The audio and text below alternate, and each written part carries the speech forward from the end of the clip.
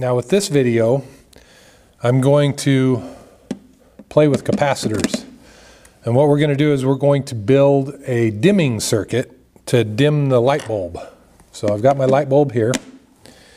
And actually I'm going to put my light bulb right here, because the way I hook up the capacitors, it's a good visual to have it set up like this. I'm going to use my switch. I'm going to switch the ground side. So I'm going to start by hooking up my ground side first. So, okay.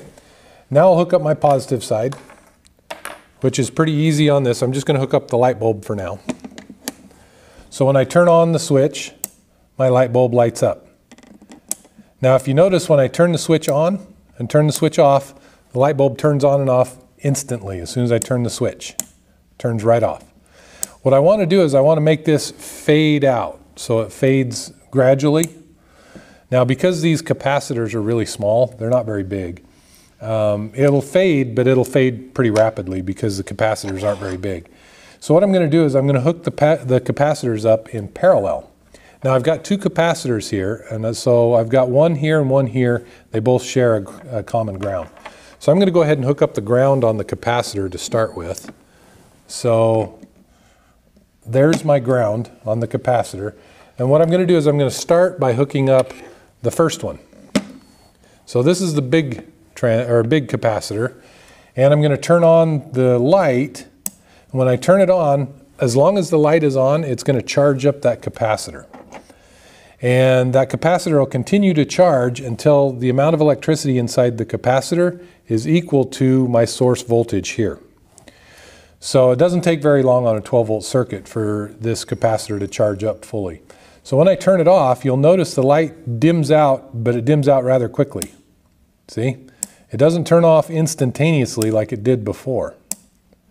So if I want to increase the amount of time that it takes for that to dim out, I'm going to add the other capacitor to it. Now I'm going to turn it on. Now what's happening is it's charging up both of these capacitors. And when I turn it off, see, it dims a little slower now because I've got two capacitors that are dimming. So just what's happening here is these are two fixed capacitors. When I've got the circuit lit like this, it's charging up those two capacitors. Once I turn the switch off and I've cut the ground here, what's happening is those capacitors now become the positive and the ground for this circuit.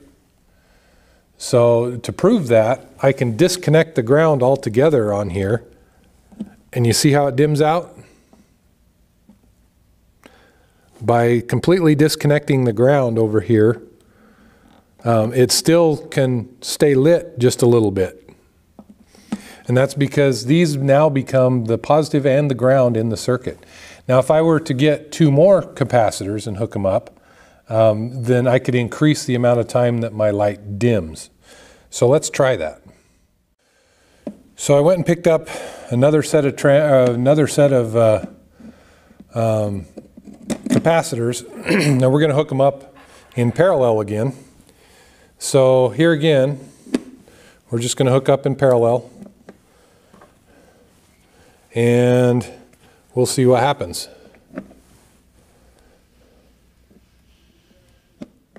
So I've got one more jumper wire, and I'm going to hook it up in parallel as well.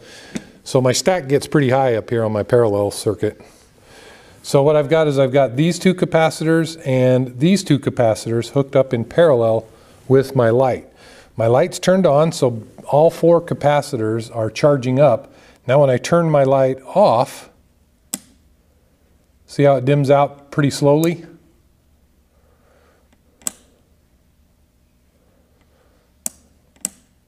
The longer I leave it on, the more it discharges, or the longer it takes to dim out. See there? So that's one instance, or that's one use for a capacitor in a circuit. So this is just building a dimming circuit on here. And like I say, if you continue adding capacitors in parallel, you'll increase the amount of time that light stays on.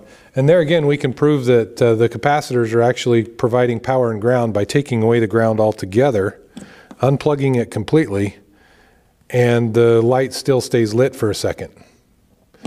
If you didn't have any capacitors on there at all, so let's take away all of our capacitors here. Okay, I'm going to remove them from the board completely so you can get the visual on this.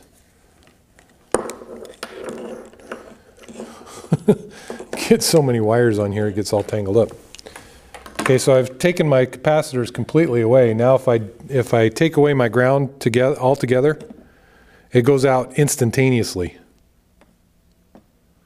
because there's nothing there to power up the light afterwards. And also when I use the switch, it's the same thing. It turns on and off instantaneously. So that's how you would use a capacitor to build a dimming circuit.